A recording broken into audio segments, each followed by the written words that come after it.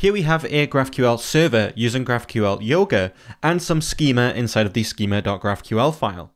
You can also see here that we have not yet implemented some resolvers, and if you're building a front end for this GraphQL server, you kind of have to wait for the backend team to implement those resolvers.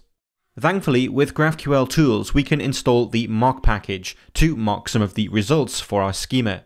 Because GraphQL is built up of types, we can use the introspection results to automatically mock what's returned to us. So if we have a string, integer, boolean, or any other scalar type, we can return some dummy data. We'll be using the GraphQL tools mock package, and we'll need to install this from npm.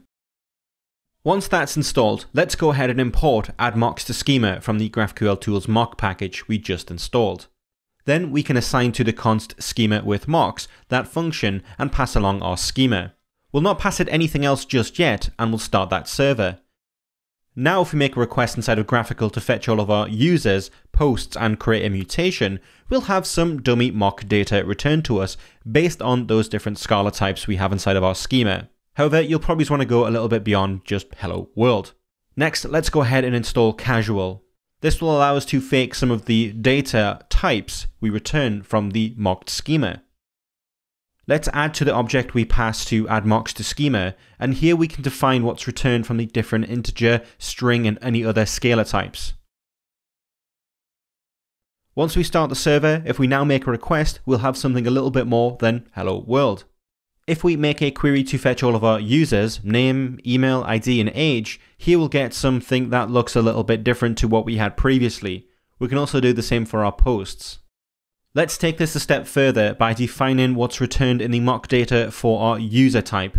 Here we'll define the custom mock data that's returned for our user type. We'll specify that the ID is of the type UUID from casual, and the name will pick a name from casual as well as the email and the age.